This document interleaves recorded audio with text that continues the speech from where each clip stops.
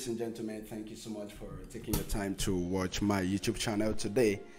This is abrahamoluwatosin Adeyemi. In my video today, I want to talk about Muslim CEO compares Christ's resurrection to bread. Sterling Bank, Muslim CEO compares the resurrection of Jesus Christ to a piece of bread. Now, we have so many brands and companies that, celebrated the resurrection of Jesus Christ, and they gave their messages out to, to wish Christians happy resurrection. Now, one of the banks, Sterling Bank, compares the resurrection of our Savior and Lord Jesus Christ to a piece of bread, Agege bread. I believe it is very insultive and it is very wrong. And to Christians, the resurrection of Christ, it means a lot to us.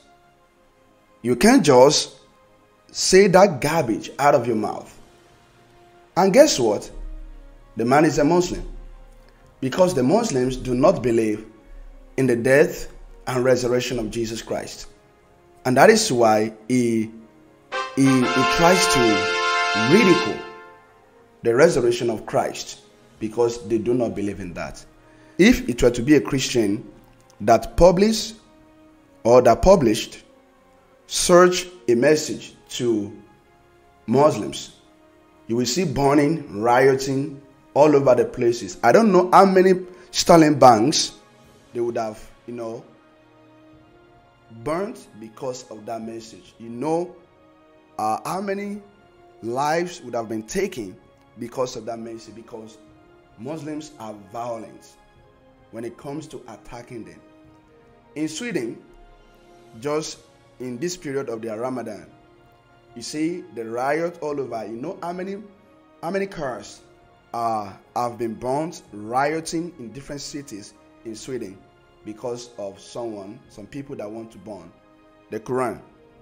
So I believe that it is very wrong, even though they have published an apology article. And the apology article is kind of stupid. It's very stupid, because in their apology they say, he that is without sin should first cast first stone. That is stupid.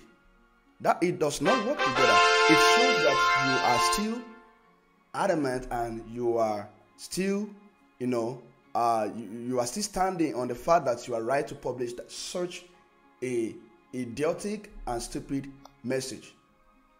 So as a Christian, I'm very angry, and I believe that such a man should be relieved from his position, because Christians will not do that without lives and properties being destroyed. And that is to show you that Christians are peaceful people. So let me share with you some thoughts about the resurrection of Jesus Christ, because if Christ be not risen, according to 1 Corinthians chapter 15 verse 14, if Christ be not risen, then is our preaching vain, and your faith is also in vain. Now, the resurrection of Jesus Christ, it authenticates the message, because if there is no resurrection, we have no message to preach.